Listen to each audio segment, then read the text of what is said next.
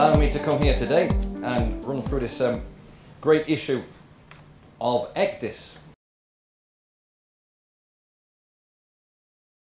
If you come to the workshop, then it's going to give you a unique opportunity to be able to talk to experts who understand the systems in identifying issues which you may have with the transition to ECDIS, but also, very importantly, issues you're not aware of.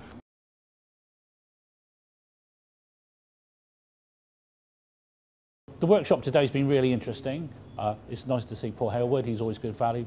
It was amusing, but also extremely informative. And I would recommend anybody to given the opportunity to attend.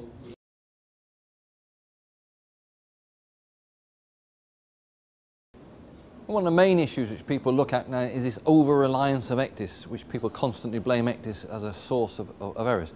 I would actually say it's under-reliance on the technology of ECDIS. If used properly, then that technology is going to improve safety and efficiency.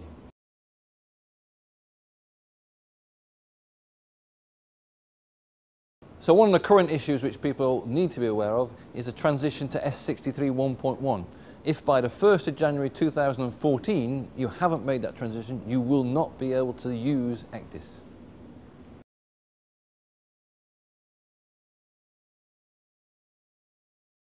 The testing ahead of the IHO deadline, I think is a very good idea. At least then we've got some forewarning and we can plan and make the necessary changes so that when the changeover is completed, everything's functioning as it should be.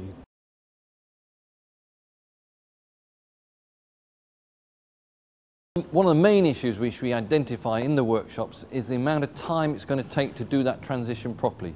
If we are looking at it, you're probably looking at a minimum of 18 months, even sometimes longer. And the misconception we can do it within a few weeks is just going to lead to a rushed job, compromising safety and inefficient systems.